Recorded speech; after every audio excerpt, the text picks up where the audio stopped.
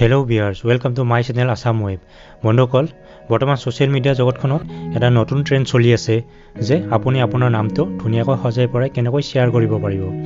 তাৰ কাৰণে হয়তো আপুনি বিভিন্নজনক ৰিকুৱেষ্ট কৰিবলগীয়া হৈছে, নতুবা কাৰোবাক ফলো, লাইক, সাবস্ক্ৰাইব আদি কৰিবলগীয়া হৈছে। কিন্তু আপুনি জানেনে এই নেম এডিটিং প্ৰচেছটো অতিকৈ সহজ। আজি মই এই ভিডিঅ'টোৰ যোগেদি অতি সহজ ভাষাত আপোনাক বুজাই দিম আৰু আপুনিও আপোনাৰ নামটো অতি সহজতে আপোনাৰ মোবাইল ফোনটোত এডিট কৰিব পাৰিব। নমস্কাৰ ফ্ৰেণ্ডছ, মই বনজতি আপোনাক স্বাগতম জনাইছোঁ আসাম ৱেব ইউটিউব চেনেললৈ। বন্ধুসকল, ভিডিঅ'টো আৰম্ভ কৰাৰ আগতে এটি সৰু অনুৰোধ, আপোনালোকে প্লিজ মোৰ ইউটিউব চেনেলটো ছাবস্ক্ৰাইব কৰি ল'ব, লগতে ভিডিঅ'টো লাইক আৰু শ্বেয়াৰ কৰিবলৈ নাপাহৰিব। আহক আমি ভিডিঅ'টো আৰম্ভ কৰোঁ। প্ৰথমতে আপোনালোকে আপোনালোকৰ মোবাইল ফোনত এটা এপ ইনষ্টল কৰি ল'ব আৰু এই এপটোৰ নাম হ'ল Pixellab। সো তাৰ কাৰণে আপোনালোকে প্লে ষ্টৰত যাব, প্লে ষ্টৰত গৈ এই সাৰ্চ বাৰত আপোনালোকে টাইপ কৰিব PIXELLAB, তাৰপিছত সাৰ্চ কৰি দিব। তাৰপিছত আপোনালোকে এই এপটো দেখা পাব। সো এই এপটো দেখা পাইছে Pixellab। তাৰপিছত এই এপটো আপোনালোকে আপোনালোকৰ মোবাইলত ডাউনলোড কৰি ইনষ্টল কৰি ল'ব। আৰু মই অলৰেডি এপটো ইনষ্টল কৰি লৈছোঁ, গতিকে মই আপোনালোকক অপেন কৰি দেখুৱাই দিছোঁ। সো এপটো অপেন হোৱাৰ পিছত এনেকুৱা ধৰণৰ ইণ্টাৰফেচ আহিব।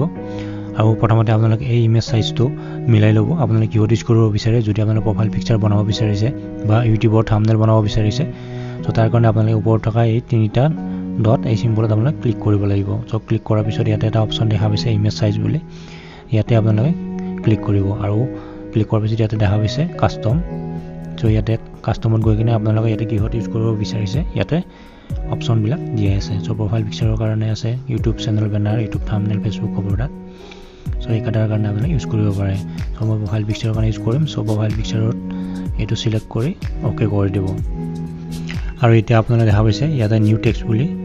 সো ইয়াতে আপোনালোকে নিজৰ নাম বা যিকোনো ৱৰ্ড লিখিব পাৰে। তাৰ কাৰণে ইয়াতে আপোনালোকে ডাবল টেপ কৰিব। ডাবল টেপ কৰাৰ পিছত স্ক্ৰীনখন অ'পেন হ'ব আৰু ইয়াতে আপোনালোকে টাইপ কৰিব পাৰিব। আৰু আপোনালোকে যদি অসমীয়াত টাইপ কৰিব বিচাৰে তেতিয়াহ'লে এই কীবৰ্ডখন আপোনালোকে অসমীয়ালৈ চেঞ্জ কৰি ল'ব। আৰু ইয়াতে আপোনালোকে নিজৰ নাম বা যিকোনো ৱৰ্ড ইয়াতে টাইপ কৰিব পাৰে। আৰু মই এটা যিকোনো ৱৰ্ড এটা লৈ লৈছোঁ, মই এই অসমীয়া ৱৰ্ডটোৱে লৈ লৈছোঁ। আৰু লোৱাৰ পিছত এটা অ'কে কৰি দিব। আৰু এতিয়া আপোনালোকে দেখা পাইছে এই ৱৰ্ডটো এতিয়া ইয়াতে আহি গৈছে।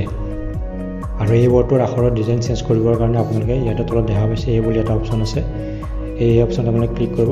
ক্লিক কৰাৰ পিছত ইয়াতে আপোনালোকে দেখা পাইছে ইয়াতে বিভিন্ন অপশ্যন আহি যাব। এইবিলাক আপোনালোকে ইউজ কৰি এই আখৰৰ ডিজাইনসমূহ চেঞ্জ কৰিব পাৰে। সো প্ৰথমতে মই ইয়াতে ফন্ট বুলি এটা অপশ্যন আছে, এই অপশ্যনত গৈ কিনে আপোনালোকে এই ফণ্টৰ ডিজাইনসমূহ চেঞ্জ কৰিব পাৰিব। সো অসমীয়াৰ কাৰণে এক্সট্ৰাকৈ আপোনালোকে ইয়াতে ফণ্টসমূহ ইনষ্টল কৰিব লাগিব। আৰু মই অলৰেডি ইয়াতে 4টা ফণ্ট ইনষ্টল কৰি লৈছোঁ।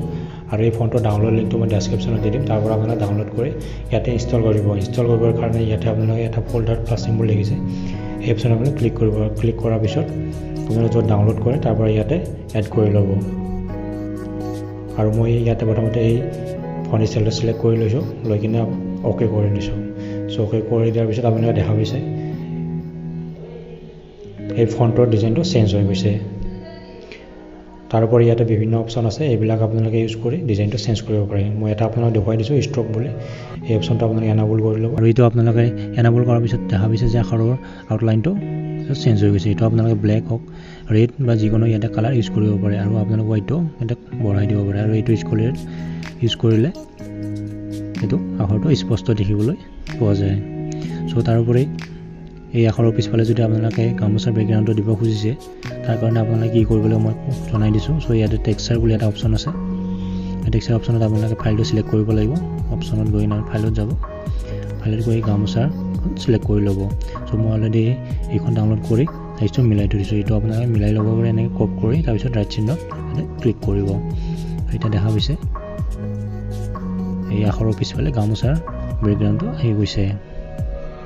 তাৰোপৰি মেইনটেইন ৰেচিঅ' এটা আছে। সো এই মেইনটেইন ৰেচিঅ'ত ক্লিক কৰি আপোনালোকে এনেকৈ এইটো ডিজাইনটো চেঞ্জ কৰি ল'ব পাৰে। তাৰপিছত ৰাইট চিহ্নত ইয়াতে ক্লিক কৰিব। তাৰপিছত এই পিকচাৰখনৰ বেকগ্ৰাউণ্ডটো চেঞ্জ কৰিবৰ কাৰণে আকৌ আপোনালোকে ওপৰৰ তিনিটা ডট থকা চিম্বলত যাব। আৰু ইয়াতে দেখিছে use image from gallery. So আপোনালোকে গেলাৰীৰ পৰা যিকোনো ইমেজ ইয়াতে চিলেক্ট কৰিব পাৰে। সো মই ইয়াতে কেইখনমান ডাউনলোড কৰি থৈ দিছোঁ। সো ইয়াতে এই পিকচাৰখন মই চিলেক্ট কৰি কিনে ইয়াতে ৰাইট চিহ্নত ক্লিক কৰি দিছোঁ। সো এতিয়া দেখা পাইছে এই পিকচাৰখন বেকগ্ৰাউণ্ডত আহি গৈছে।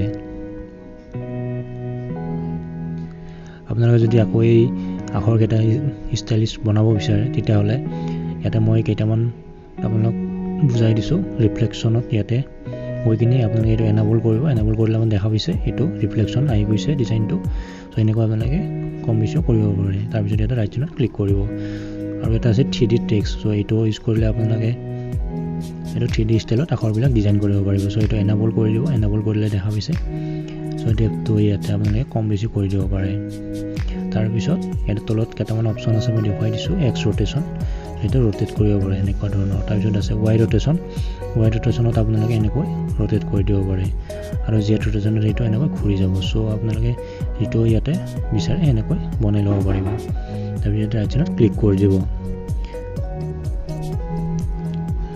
চ' ইয়াৰ উপৰি যদি আপোনালোকে এই পিকচাৰখনত কিছুমান চিম্বল এড কৰিব বিচাৰে বা ডিজাইন এড কৰিব বিচাৰে তাৰ কাৰণে আপোনালোকে এই মাজত থকা চিম্বলত ক্লিক কৰিব তাৰপিছত ইয়াতে ইম্পৰ্টত ক্লিক কৰিব ক্লিক কৰাৰ পিছত ইয়াতে যিকোনো পিকচাৰ এড কৰিব পাৰে আৰু মই এই জাপি চিম্বলটো এড কৰি আপোনালোক দেখুৱাই দিছোঁ এনেকৈ চিলেক্ট কৰি ল'ব তাৰপিছত ৰাইট চাইডত ক্লিক কৰি দিব আৰু এইটো এনেকৈ সৰু কৰি এইটো ইয়াতে লগাই দিব পাৰিব তাৰোপৰি আৰু যদি বিচাৰিছে তেতিয়াহ'লে আকৌ ইম্পৰ্টত যাব ইম্পৰ্টত গৈ কিনে মই এতিয়া পখিলা চিম্বলটো ইয়াতে এড কৰি দেখুৱাই দিছোঁ চ' এইটো চিলেক্ট কৰি ইয়াতে ৰাইট চাইডত ক্লিক কৰি দিব আৰু এইটো পখিলা চিম্বলটো আহি গৈছে চ' এইটো এনেকৈ আপোনালোকে মিলাই ল'ব পাৰিব চ' এনেদৰে আপোনালোকে সজাই পৰাই আপোনালোকৰ নিজৰ নাম বা যিকোনো ৱৰ্ড ইয়াতে বনাই ল'ব পাৰিব আৰু এই পিকচাৰখন বনোৱা হোৱাৰ পিছত আপোনালোকে ইয়াতে ওপৰত ছেভ বাটন আছে ইয়াতে আপোনালোকে প্ৰজেক্টটো ছেভ কৰি থ'ব পাৰে নতুবা পিকচাৰখন ছেভ কৰিব পাৰে আৰু ছেভ কৰি আপোনালোকে এইখন হোৱাটছআপ ফেচবুক আদি শ্বেয়াৰ কৰিব পাৰিব গতিকে আপোনালোকে এনেদৰে এই Pixellab এপটো ব্যৱহাৰ কৰি